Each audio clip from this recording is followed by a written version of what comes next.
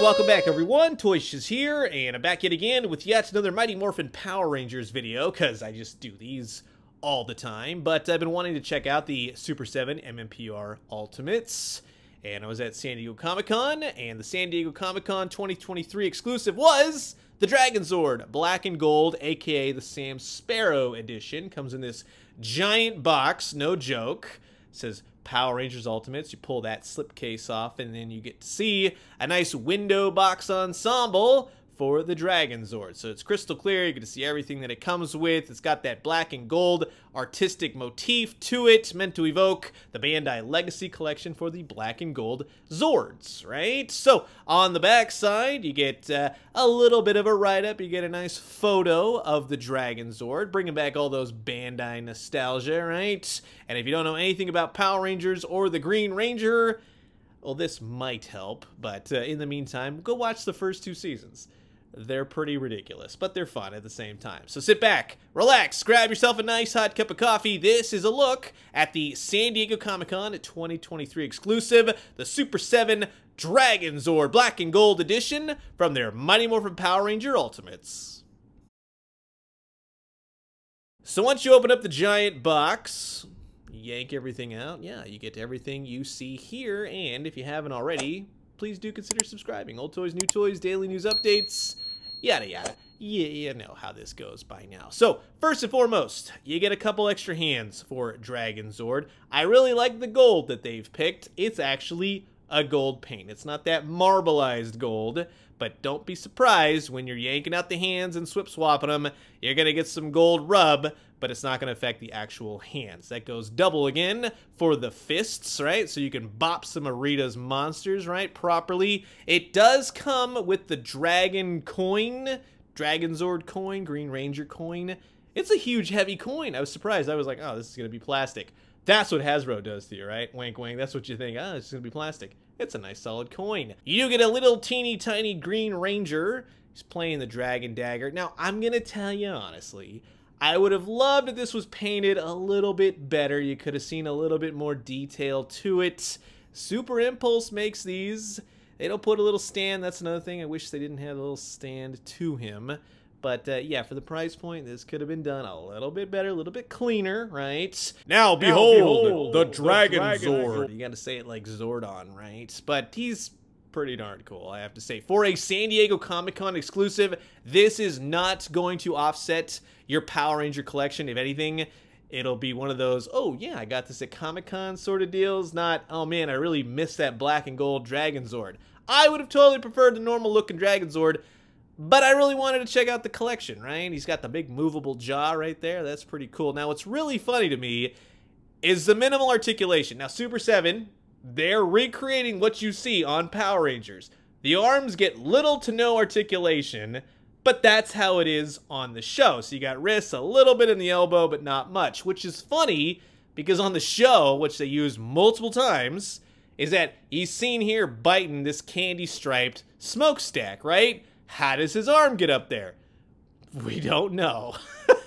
Especially with just how that is angled, right? He's got little compartments and his arms. And I never even thought about that, which is really funny. So I learned something new this day, right? Now, he does have plenty of articulation in the waist. He kind of has the waist crunch, not so much the whatever the middle thing is, but yeah, you get the idea. He waist crunches and spins at the waist.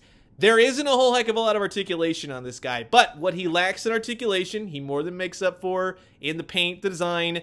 Everything is pretty solid. There are minimal hiccups, but it's pretty solid overall, and I really like the reds, the blacks, the golds. Everything goes really nicely together. As you can see, the legs, he does have knee. There's not much of a knee. Think about a transformer. It's blocks moving on blocks, not flesh, right? So keep that in mind.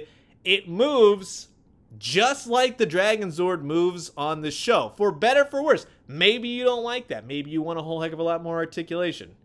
And this probably will not be for you, but if you want a solid looking figure with good looking paints and pretty much a recreation of what you see on the show down to the tail, which is segmented, which that primarily makes up a lot of the articulation for this figure, it's pretty cool. Right down to the spinny whirly bob on the end of the tail. I always like that when it would go past the camera and would knock into a bunch of stuff and just drill through things, or hit an evil space alien or a Megazord if they were fighting. And what's really cool is you can actually get the segmented tail all the way around, so if you want to do a little bit of a Godzilla action, you can totally do that for Dragonzord, right? So, yes, minimal articulation. Not going to be everyone's cup of tea, that's for sure. A lot of people are going to say, well, for the price point, there should have been a lot more in the box.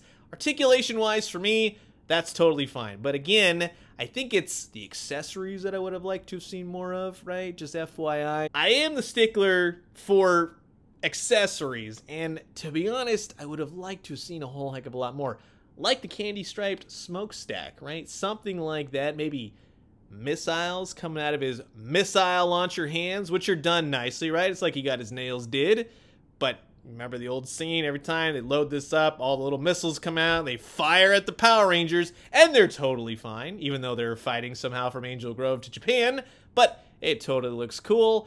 But then I saw that the actual Dragonzord, the normal colors, does come with a bunch of rocket firing effects. And so it makes me scratch my head and say, well, why didn't the San Diego Comic-Con get those cool effects, right? Well, yeah, I guess they're treated just like a San Diego Comic-Con exclusive. It's just that. It's not detrimental, and if you want the normal look of Dragonzord, well, he's coming out soon. So I will say, the price was a little bit steep. I'm not exactly stoked on it, but for what it is and the nostalgia it brings, it's just okay, to be honest with you. Now, when you want to stack him up against other Power Ranger figures in your collection, like the Bandai Tyrannosaurus Zord, right? It's going to be a little bit too small. He's on the smaller end. However, Super 7 did do their own Tyrannosaurus Zord, so you can stack him up with the Dragonzord. But like I said, this is my first foray into MMPR Ultimates. What I do like, though, is that if you have the old Bandai Evil Space Aliens, for the most part, like, he's like a smidge taller, but that's really okay with me. I think of the Dragonzord being a little bit taller than those evil monsters,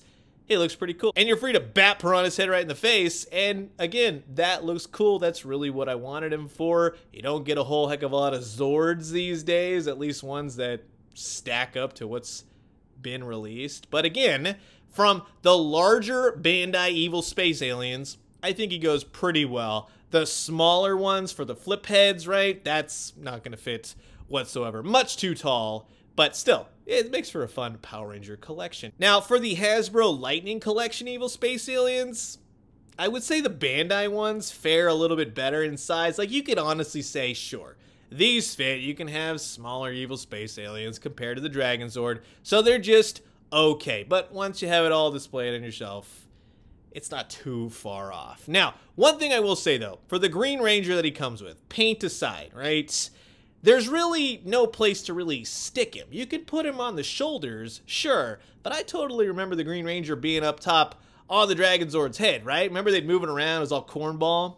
I really wish you could have done that here. Again, you could put him on there, but I would rather see a better recreation of that scene, right? But when you have the Dragonzord, specifically this black and gold version, along with all the other Green Rangers that may or may not be in your collection, well, here's how he stacks up to some old Bandais, and you got the newer Hasbro Walmart collection, VHS collection. So, yeah, you'll have fun on your shelf. And for those of you wondering, if you've never checked it out, much like I have for the MMPR Ultimates, as far as this Dragonzord goes, here's a couple comparisons, right? You got the Masterverse, you got Marvel Legends, you got DC Multiverse by McFarlane. So he's going to be a taller figure, more on the 8 to 9 inch scale. So that will wrap it up for my quick look at the new San Diego Comic-Con 2023 Super 7 exclusive, the Black and Gold Dragonzord from the MMPR Ultimates.